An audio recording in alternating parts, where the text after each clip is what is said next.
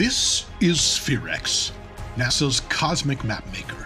It will scan the entire sky, charting the positions of hundreds of millions of galaxies. But why does it look like my dog after his last visit to the vet?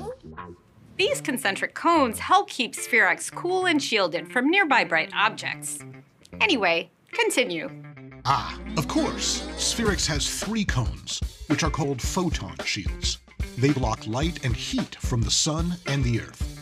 That's a big deal because without those shields, the telescope's detectors would be blinded.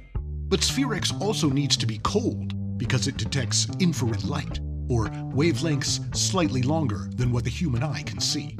Infrared is emitted by warm objects on Earth and out in the universe.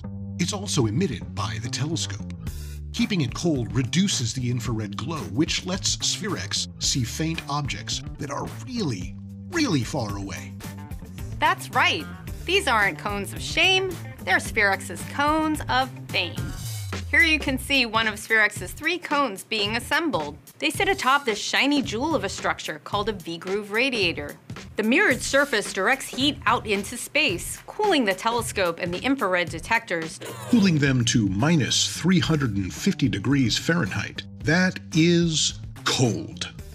SPHEREx can help us study everything from what happened a few seconds after the Big Bang to where water comes from in planetary systems.